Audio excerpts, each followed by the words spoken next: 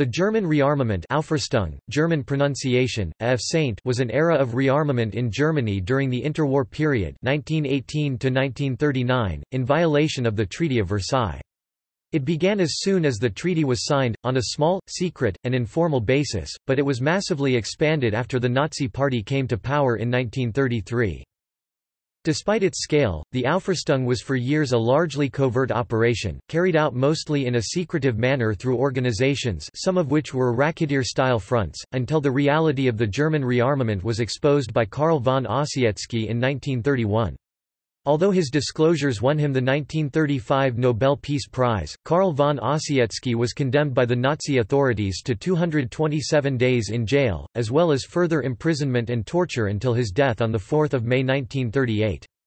Von Ossietzky's disclosures also triggered the re-armament policy in the United Kingdom, which escalated after Adolf Hitler withdrew Germany from the League of Nations and the World Disarmament Conference in 1933. The re-armament program quickly increased the size of the German officer corps, and organizing the growing army would be their primary task until the outbreak of World War II in September 1939. Count Johann von Kielmansegg (1906–2006) later said that the very involved process of outfitting 36 divisions kept him and his colleagues from reflecting on larger issues.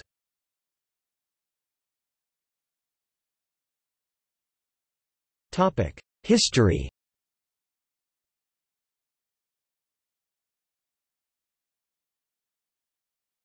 Topic: Weimar era. Germany's post-World War I rearmament began at the time of the Weimar Republic, when the Chancellor of Germany Hermann Müller, who belonged to the Social Democratic Party (SPD), passed cabinet laws that allowed secret and illegal rearmament efforts. During its early years 1918 to 1933, the rearmament was relatively small, secret, and supported by a cross-section of Germans motivated by a mixture of patriotism-based nationalism and economics-based nationalism. The latter motive viewed the Treaty of Versailles, which was ostensibly about war reparations and peace enforcement, as being in reality an economic anti-competitive measure by which the British Empire and French colonial empire removed the German Empire from future global economic competition by effectively disbanding it. The World War I reparations would be difficult or impossible to pay without viable export markets for Germany's industrial sector, which was even larger than Britain's.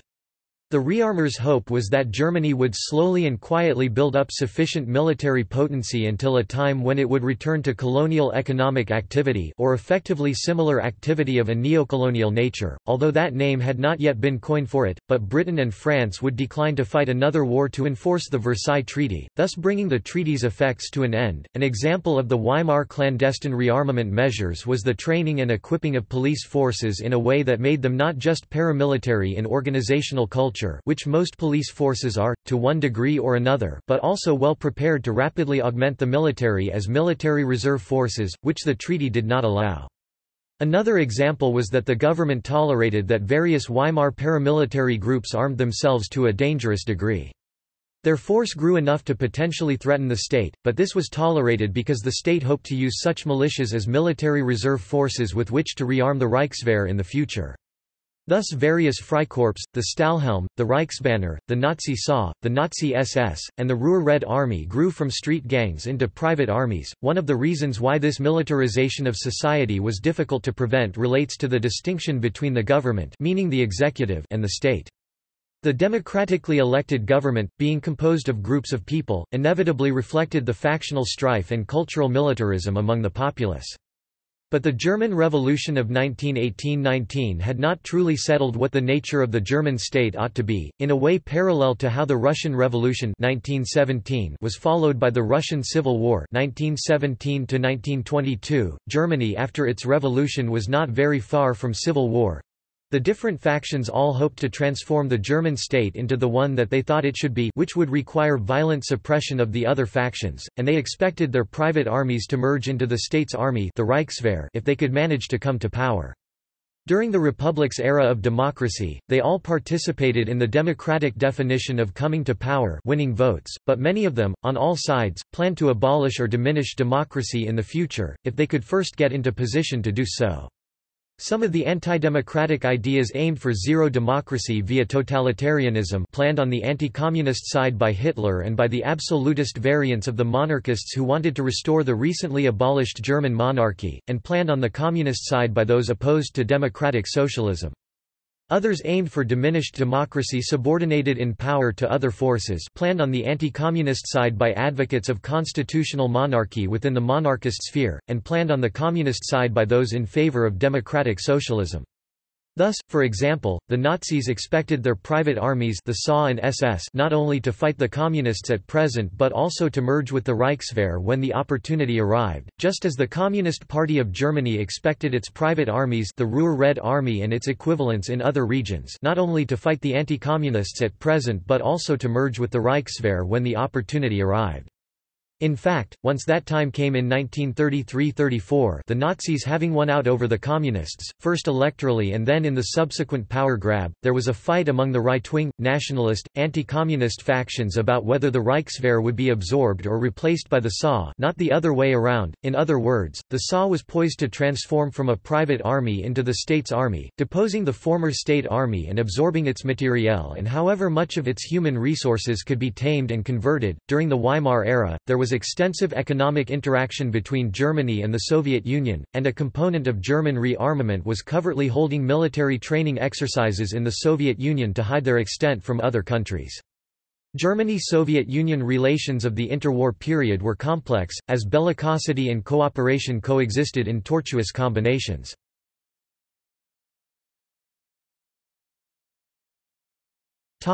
Nazi government era. After the Nazi takeover of power in January 1933, the Nazis pursued a greatly enlarged and more aggressive version of rearmament. During its struggle for power, the National Socialist Party (NSDAP) promised to recover Germany's lost national pride. It proposed military rearmament, claiming that the Treaty of Versailles and the acquiescence of the Weimar Republic were an embarrassment for all Germans. The rearmament became the topmost priority of the German government. Hitler would then spearhead one of the greatest expansions of industrial production and civil improvement Germany had ever seen. Third Reich Interior Minister Wilhelm Frick, one of the most influential Nazi figures of the time, and Hjalmar Schacht, who, while never a member of the NSDAP, was an initially sympathetic economist, introduced a wide variety of schemes in order to tackle the effects that the Great Depression had on Germany, were the main key players of German rearmament policies. See Reichsbank #Nazi period. Dummy companies like MIFO were set up to finance the rearmament. MIFO obtained the large amount of money needed for the effort through the MIFO bills, a certain series of credit notes issued by the government of Nazi Germany. Covert organizations like the Deutsche Verkehrsfliegerschule were established under a civilian guise in order to train pilots for the future Luftwaffe. Although available statistics don't include non-citizens or women, the massive Nazi rearmament policy almost led to full employment during the 1930s. The rearmament began a sudden change in fortune for many factories in Germany. Many industries were taken out of a deep crisis that had been induced by the Great Depression. By 1935, Hitler was open about rejecting the military restrictions set forth by the Treaty of Versailles. Rearmament was announced on 16 March, as was the reintroduction of conscription. Some large industrial companies, which had until then specialized in certain traditional products, began to diversify and introduce innovative ideas in their production pattern. Shipyards, for example, created branches that began to design and build aircraft.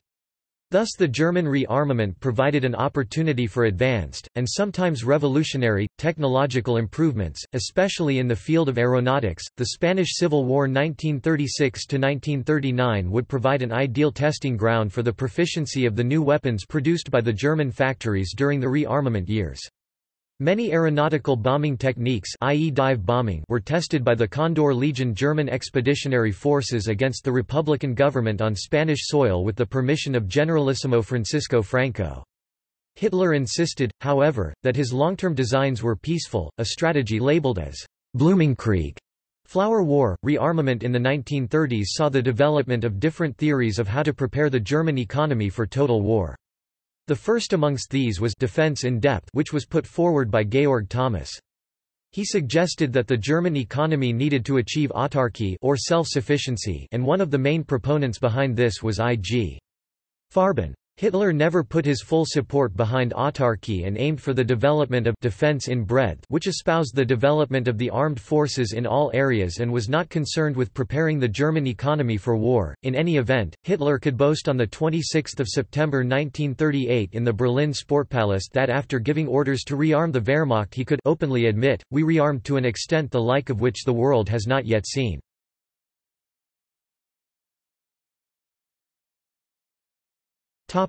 Degree of toleration shown by other states.